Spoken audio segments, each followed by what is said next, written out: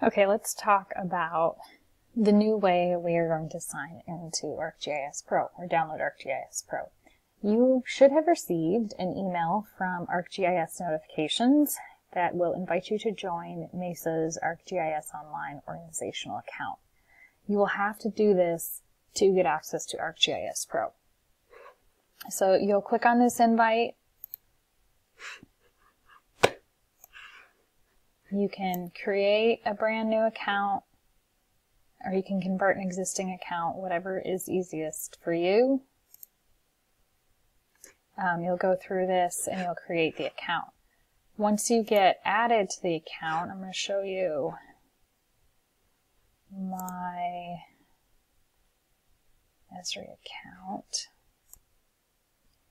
And when you log on to your Esri account, you'll see that you're now linked up with San Diego Mesa GIS to College GIS Department. You will go over to where your name is, go to your profile. So we'll click on My Profile.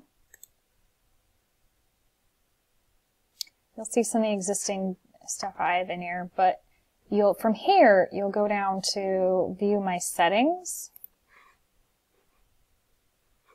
and click on Licenses. And from here, if I have set up your account correctly, you'll see that you're a student. It might say user, and you should have all these licensed products. Additionally, you'll have this link here for ArcGIS Pro, where you can go ahead and click download this executable file for the version you're looking for. There's a nice overview of the installation process, so you can see exactly what's happening.